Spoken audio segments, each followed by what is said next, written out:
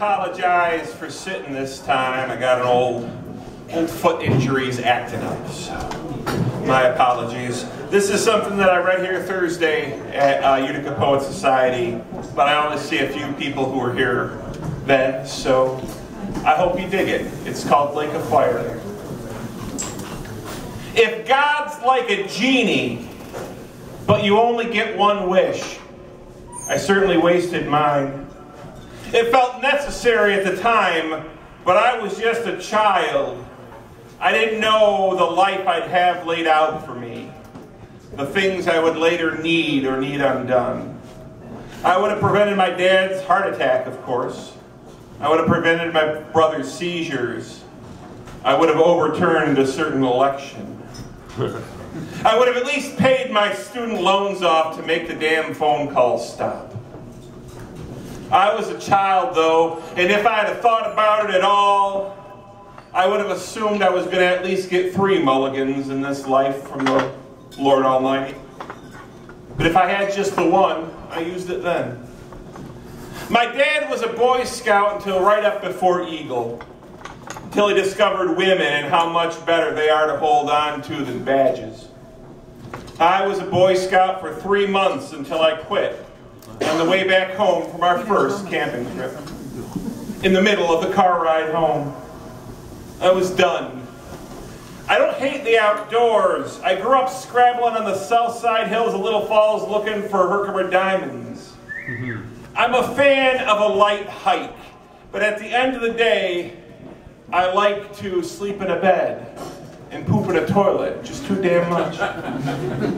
I don't remember whose idea it was to take a bunch of first years on a 3-night jaunt into the Adirondacks in the middle of July, in the middle of black fly season, with a humidity around 135%, with no air in the air to breathe, just stickiness and little biting things. I have no idea whose idea it was to include a 15-mile trike through a swamp to somewhere called Dexter Lake, but it won't go down as one of their better ideas. My dad was an assistant scoutmaster, and damn if he didn't carry me back about half the way to the main campsite from Dexter Lake. Lying in the tent there after returning, a third of my body covered in bug bite welts, my legs burning with exhaustion, lactic acid, I prayed to God to get me out of 2 more nights of it. And about an hour after that, the sky opened up to lightning and thunder and torrential rain. They were pulling up the stakes, and I wasn't even crawling out of the water. I was just too tired.